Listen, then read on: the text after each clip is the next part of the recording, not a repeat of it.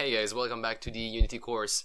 In today's video, we're going to be talking about random, randomization of number in video games. Right here, we need some kind of random number only for spawning the apple at some different places. We always spawn the apple at the same place at the beginning, that's fine. This position is fine with me. You can always have it there for the first apple, but then after that, we need to find a new position. We need to find a position that our apple is going to spawn, and it has to be somewhere that isn't on top of our snake. Else we're not going to see it, and it's also not going to fit with the rules of snake. So we're going to be seeing two things today. We're going to see how to generate in a random number, which is the main topic, but we're also going to be seeing the while loop. Now the while loop is just like a for loop, but we don't have those extra statement, the first one and third one. We don't have the first statement and the third statement in the for loop. We only have the middle one, which checks for a condition. So let's have a look down here. Wherever we do eat the apple, then we have to spawn a new one. So create a new apple, which is this line here in our code. So here's what we're going to do. We're going to pick a random number in between the lowest x and the largest x we have. That's only like, on the x-axis. So we have a grid that is 10, so we pick a number in between 0 and 9. And here's how we do it. Let's do int x is going to equal to random. And now there's two types of random. You have the one that is from C#.net, and you also have the one that is from Unity Engine. For this case, let's use Unity Engine. They pretty much all work the same, so it doesn't really matter, but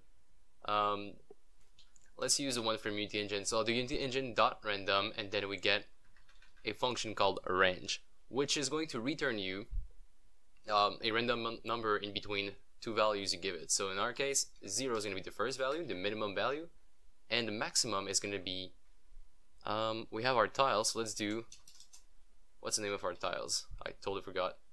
So we have our grid, that's our array, and then we do a get length at the index 0. So we get length of the first dimension in our array, which is, 0 to 10. So in this case, get length would return you 10. Now I'll do the same thing down here for the y, so int y is equal to, you do a random in between 0 and then get length, which is also, it's also going to be a number in between 0 and 10 because we have the same size for the grid in x and y, which we will modify eventually to make it more fun to play.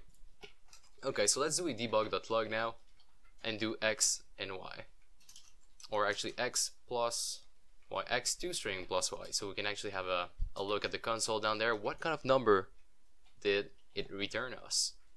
Now, of course, you don't have to do this. I just want to have, some kind of feedback right away from doing that. So as you can tell down here in the console, we've got 1 and 0. So it gave us 1 in x and then 0 in y. That was the first time. Now, on the second time I tried this, it gave me 3 in x and 8 in y. So as you can tell, the number does change. And if we were to play it again, it would probably be a different number set. So 9 and 0 in this case. And I just realized that I forgot to turn off my stream overlay. Sorry about that. Won't happen again. But basically, we've got a different number every time. That's definitely what we want. But now, what if that number actually points toward the tile where our snake is? We would not see it. Well, you know what? Even before we get to that point, let's actually spawn an apple wherever this is. So to spawn an apple, I'm going to be using the same code I've got here. So what we did is we set the tile to -1, which means this is now apple, and then we create a new prefab called apple prefab. We set the position, and we also change the gameObject.name. So let's grab all of that, go down to our code, and I'll just paste it here. Instead of doing 8 and 4, we'll do x and y. We are going to need another name for this gameObject because we already have one in the scope. So apple doesn't matter because it's gonna be deleted as soon as you exit this bracket here. Well, let's call it apple, and then we'll do apple.transformed position is equal to x and y, and then apple.name is equal to apple. Alright, so let's give this a try. Hopefully everything works like in the first try. And as you can tell, it did spawn an apple just next to it actually, so that was kind of weird, but still, that's part of the rules. And then we just keep on spawning stuff like that. And that is our problem right there. So it spawned an apple on top of our snake, which is something we definitely do not want to happen during a real game. So what we're going to be doing is, before we actually spawn an apple, we're going to be using a while statement to actually check is that apple we're trying to spawn on top of something else. And also we seem to have a bug here where there is just one part of the snake that just remains there. So 82 didn't get deleted properly, so we'll have to try and reproduce this, find out what the problem is, and eventually solve it. But let's go with our very first problem, which is the fact that it spawned an apple somewhere on top of our snake. And I think that is also because that is also the reason why we might have that bug that just happened where there was just this random tile floating. That's because he didn't get deleted, and he didn't really get deleted. That is because his value inside of it was not above 0, so it never did a minus on it. So that's just a thought I had. But to make sure that this does not happen, what we are going to be doing is wrap all of these things, just wrap all of these inside of a while loop. Now check this out. What we're going to be doing here is we're going to create a while loop. So like I've mentioned earlier, a while loop is just like a for loop, but we don't get the first part where we instantiate or initialize some kind of field. We only get the second part where we test a condition. We don't get the third one where we do increment, like any kind of action. We only get like the middle part where we are just going to keep repeating this on and on and on until that condition is no longer met. So here's how I'll go about it. I'll create a boolean here, just a temporary boolean, and I'll call it apple created. It's going to be equal to false by default. And then as long as apple has not been created, we are going to run this code right here. So check this out. This is how I split the whole code. All we wrote a second ago is now inside of a for loop. So it's going to keep being repeated on and on and on and on until it actually creates an apple somewhere. Well, actually right now it's just going to work once, right?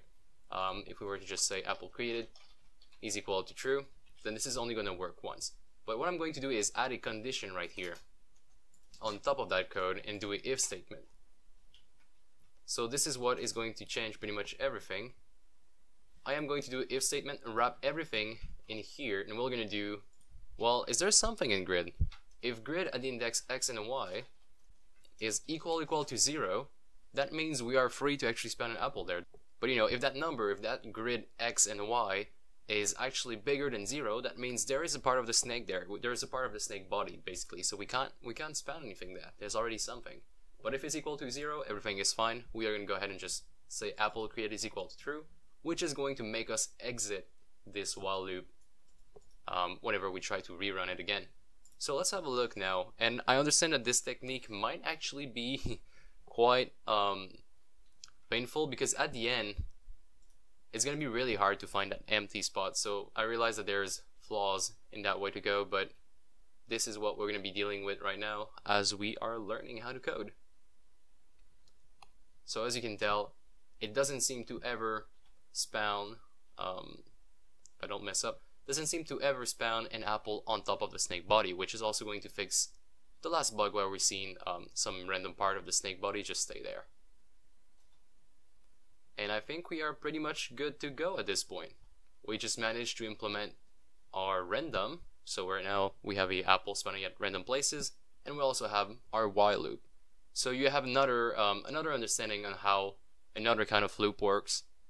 Now in the next few episodes, we're going to be working with a little bit of UI, just displaying the score of the player, and also maybe have like some kind of menu scene, some really quick stuff, really quick menu scene we can have, so you know, you don't start the game right off the bat with the snake moving. So you have actually some kind of introduction of some kind.